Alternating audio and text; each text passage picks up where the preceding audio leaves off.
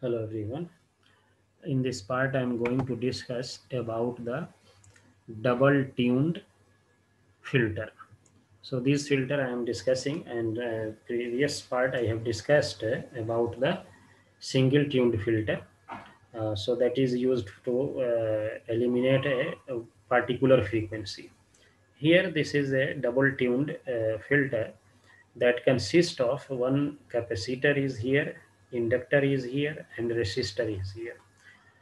Another part is capacitor and resistor. These two are connected in series, and inductor and resistor here are connected in series, and their equivalent are connected in series with this circuit. So these parallel combination of these two are connected in series, and here it is seen that the impedance of the circuit versus frequency.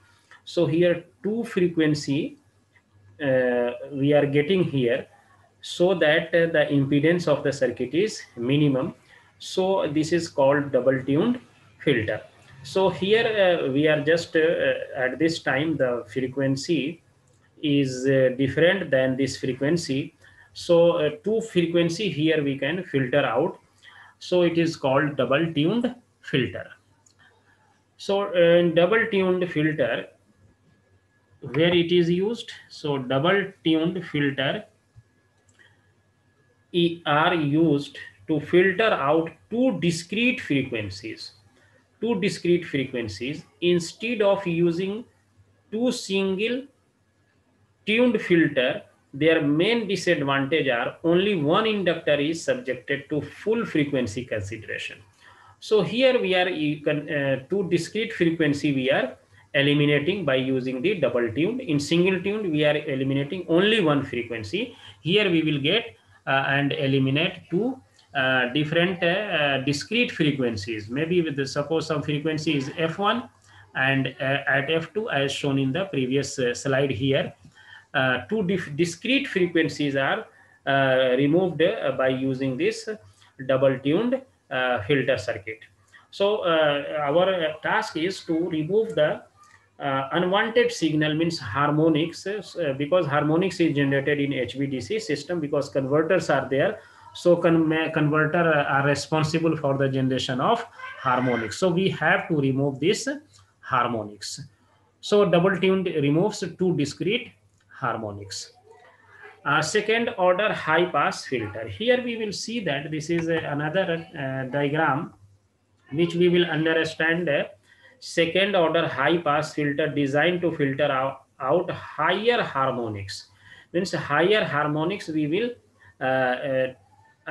keep it out from the system. Here one capacitor, inductor, and resistor. Their circuit diagram is like this. And here at this condition we can see that this is the minimum impedance at this time, because here impedance is minimum, and before that also impedance is going high. Here impedance is also going high if we are changing the frequency. So higher frequency, higher harmonics are filtered out by using this type of filter circuit. High pass C type filter. The high pass C type filter is the losses at the fundamental frequency can be reduced by using C type filter. So there is C type filter, if you use, the losses will be reduced. Where capacitor C2 is in series with the inductor L, which provide a low impedance path for the fundamental component current.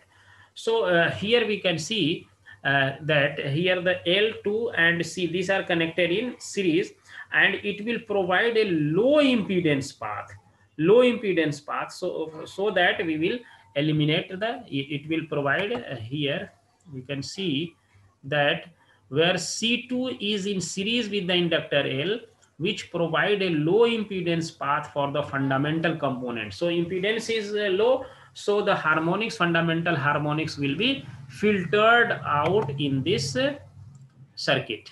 So it will be filtered out here. This L and C, it provide low impedance, low impedance. So harmonics current goes in this path and it is removed. So now this is the case which we have seen, and in next part we will see the other things.